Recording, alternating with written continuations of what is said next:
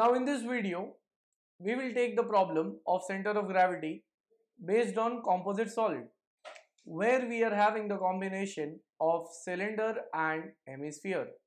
So here we have a question. Find the CG of composite solid as shown in figure below. The diagram is given.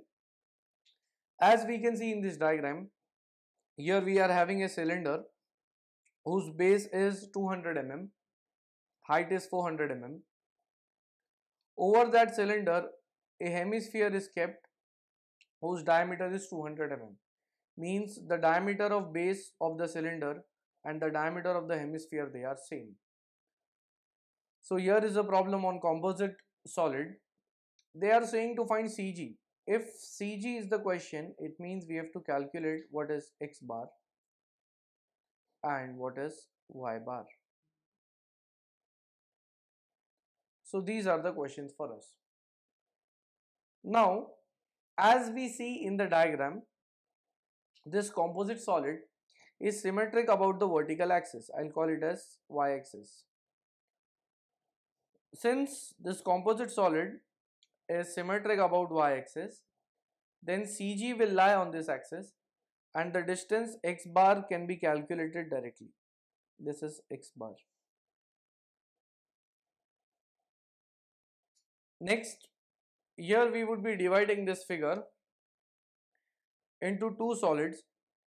Cylinder will become the first solid, hemisphere will be second solid. I'll start the solution for this. Since the given composite solid is symmetric about Y axis, therefore CG lies on Y axis, hence X bar, it's equal to, X bar can be taken as directly half of 200, so it is 200 divided by 2, therefore X bar is 100 centimeter. Here the distances they are given in terms of mm, so this is 100 mm, not centimeter. Our first answer. Next, we will go on for the calculation of Y bar, and for that we require volume and distance Y. So first I'll calculate the volume for the first solid, which is the cylinder. So I'll say that since V1 is equal to pi r square h,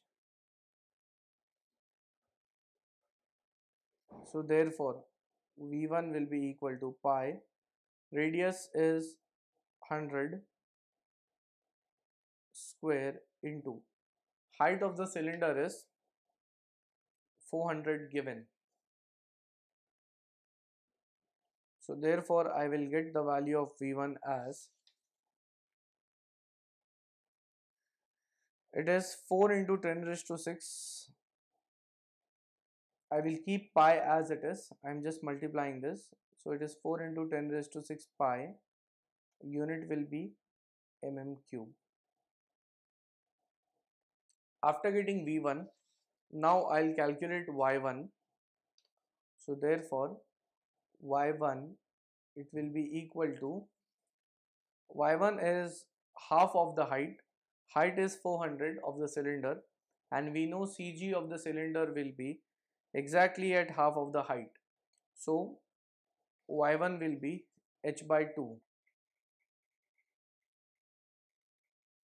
So Y1 is 200 mm. Now once we know V1 and Y1, I can even calculate V2 and Y2. So I'll say that also V2 is equal to, the second figure which we have, it is a hemisphere of diameter 200, so radius becomes 100. So I'll calculate the volume. V2 will be 2 by 3 pi r cube, so that is equal to 2 upon 3 pi, radius is 100 cube. So therefore V2 value is 66.67 into 10 raised to 3 pi mm cube. Next, after getting V2, I will calculate Y2. How to get Y2? This hemisphere is starting after the cylinder. Height of the cylinder is 400. So it is 400 plus. Now, for a hemisphere, we know that I'll draw the diagram here separately so that we can understand. We have a hemisphere, in that CG will be, now this will be the CG of hemisphere, and it is located at 3r by 8 distance from the diameter, but we want the distance from this location. So it will be, this distance will be capital R, that is the radius of the hemisphere. From that I will subtract 3r by 8 to get this distance. So here I'll mention that after 400 mm, that is after the cylinder, here I can write this as r minus 3r by 8. Very important term here, because I want this distance from CG to the bottom. So therefore I'll put the values here.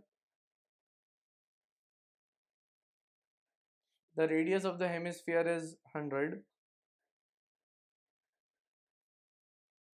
So from this I will get the value of Y2, and that is, it comes out to be 462.5 mm. This is Y2 answer. Now after we have calculated V1, V2, Y1 and Y2, we can go for the calculation of Y bar. Since Y bar, that is the location of CG with respect to x-axis, it will be V1 Y1 plus V2 Y2 upon V1 plus V2. Therefore Y bar is equal to V1, the value was 4 into 10 raised to 6 pi into Y1. Y1 was 200 plus V2 into Y2. V2 value we have already calculated. So it is V1 into Y1 plus V2 into Y2. V2 value is 66.67 into 10 raised to 3 pi. Y2 is 462.5 divided by V1 plus V2. So we can take pi common and cancel it out. So finally Y bar value, if I calculate the terms here, numerator divided by denominator, my answer is 237.5 mm. This is our second answer. Now once we have calculated X bar and Y bar, we can show them on the composite solid. So here I'll draw the diagram again. It is a composite solid of hemisphere and cylinder. So here the composite solid, its y-axis is at distance x bar, which is 100 mm, we have already calculated, and y bar is 237.5. Height of the cylinder is 400, so just above the half of that. Wherever the y-axis and x-axis they intersect, that will give us the CG.